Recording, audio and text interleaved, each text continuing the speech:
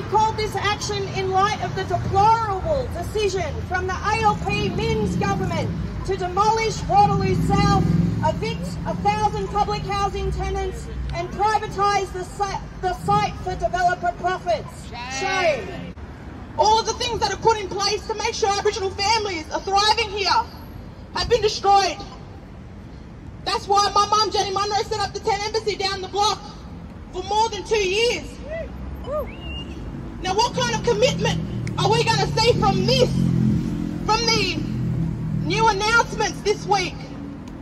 The announcements that we've all been dreading, everybody that's been following what's been happening, the Action for Public Housing mob has been at the forefront. Apart from breaking their promises, the government said last week that we live in squalor.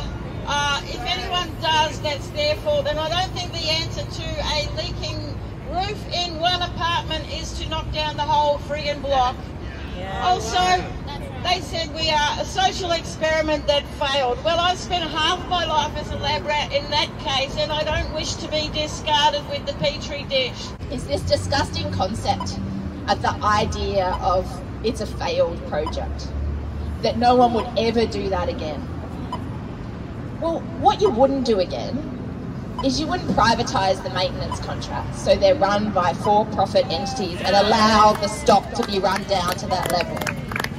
What you would never do again is build that public housing and not keep building public housing so that people who were teachers, nurses, doctors, people that wanted to live in housing and public housing could pay a percentage of their income and live in public housing, which is what used to happen. That is how you go about increasing the diversity of who lives in estates, is actually keep building the public housing so the 51,000 people, it's actually applicants, so it's probably close to 100,000 people, could move into the public housing. That's how you get diversity in public housing. You don't get diversity in public housing by creating these horrific concepts of segregation, which is what we'll see if they go ahead in Waterloo. There's 749 dwellings right now, right?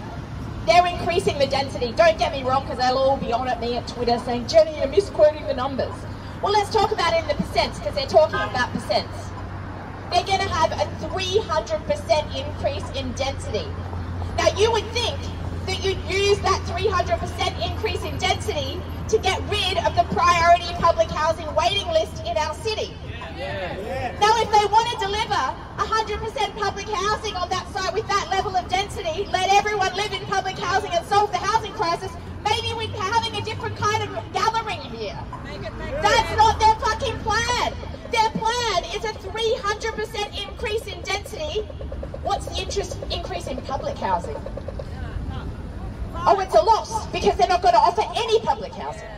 Say public housing! Yes, we can! Say public housing! Yes, we can! Awesome. Now look, we've got one more speaker and then we're going to take to the roads. We have Paul Keating from the Mighty Maritime Union of Australia. They are also intertwined with the CFMU, the Construction Forestry Mining Energy Union. That's the union that's replaced the Builders Labourers Federation, who saved a lot of Sydney from demolition. So let's give it up for Paul! This idea of social housing, dead set fucking con. We see it with the propaganda from Albanese throwing that stuff out, 1.2 million homes to be built, but it's social housing. Let me tell you this, not one home is going to be public housing in that. Less than 2% of homes being built today are public housing in this country, less than 2%.